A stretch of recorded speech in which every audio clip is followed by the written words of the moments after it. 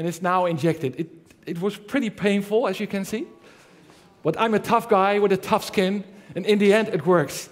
It has to push a little bit. Yes, I almost died here. But now I am injected. I'm officially a part of the Internet of Things. Is it so funny? I think it's a pretty practical thing. I mean, I lose my keys, lose my money. Everything is in my hand right now.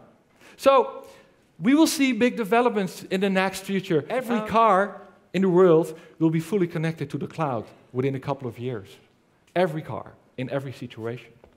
So let's take it one step further. Let's talk about robotics. Let's talk about WD-40. I mean,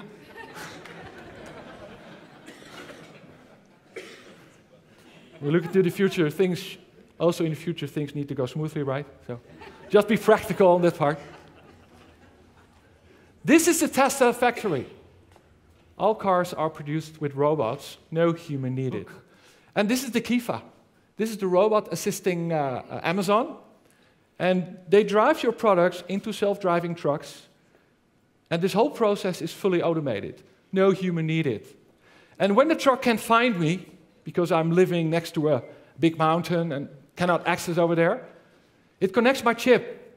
And the drone will detect where I am and deliver the book. This is what happens within transportation right now, which is very exciting. And in Holland, we have the ambulance drone. You know, when you almost die, an ambulance is coming and you'll be saved. And these technologies, and Pamela Anderson will be replaced at the beach of Cuba. Sorry, guys. Funny, right? You want to see it again? Okay, it's nice. Especially like the guys there walking on the... So, this looks nice, and then, oh, yoo-hoo, suicide, yeah, I want to end my life. No, it's not possible, everything is driving, no. It won't be able to kill yourself in traffic in the future, but that's something different. So my son, he's 3 years old, he will never know what a driver's license is. When he's 18, he will say, "You sucker, did you need a driver's license?" He will definitely say that. So, and then I decided to chip him. I mean, me and my wife, we like life and we talk about things. So then I showed him my movie, he started to cry. And then we decided not to give him a chip. For now. Appointment.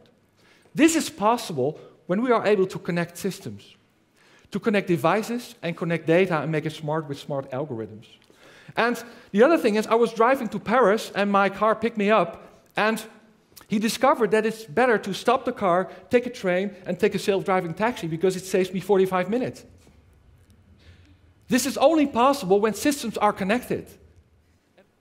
2-3 weeks ago, a printer was announced that is able to print living cells, a tissue printer. So my ear fell off last week.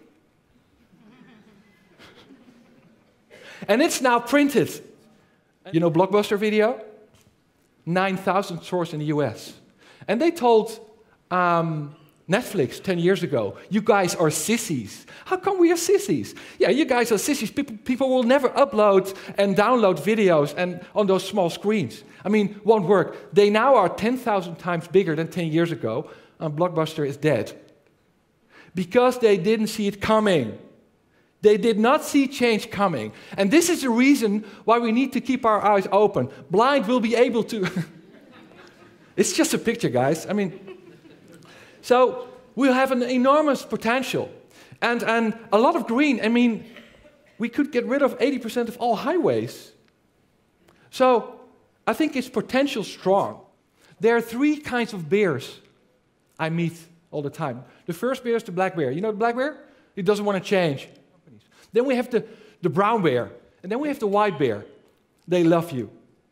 They change. They start looking around. And we need experiments. We need initiatives. And I want you guys to find 10 white bears and start rethinking the world tomorrow. Thank you very much.